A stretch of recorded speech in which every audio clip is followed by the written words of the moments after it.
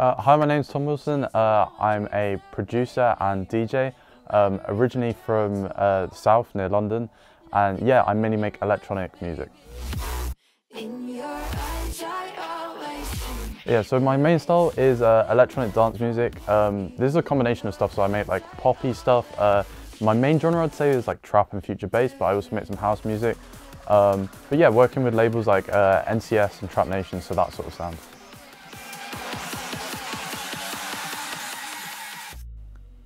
So weirdly, my main influences aren't really in the scene that I'm making music.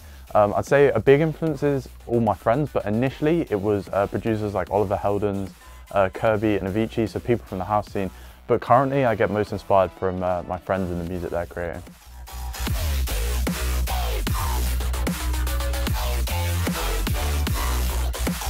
Most songs in the DJ set are my own songs. I've kind of developed my own style in the sound I'm doing, and I'm trying to incorporate it into different genres. So as you'll hear, one of the tracks in there was Run For Your Life, which I recently just released, and it's been one of my most popular releases, and this is like a future-based rap song.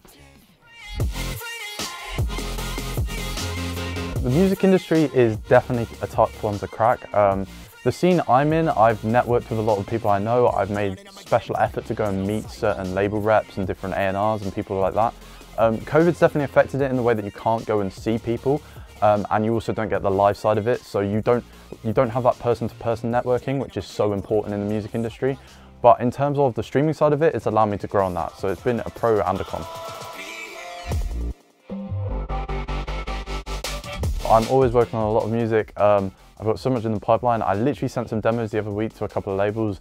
I've got everything from like future bass, pop, house music, and a track I made yesterday on a session with a friend, which I absolutely love. So yeah, a bunch of new music in the works.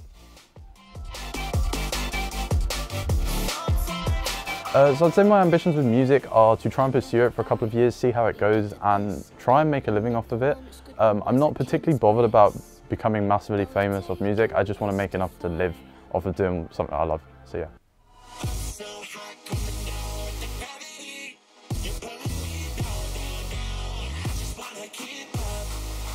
If you haven't watched the DJ set yet, go check it out. I've got a new song coming out next month together with Jagsy and Alessia Lebate, and it's called Up All Night, so go check that out if you haven't already. Peace.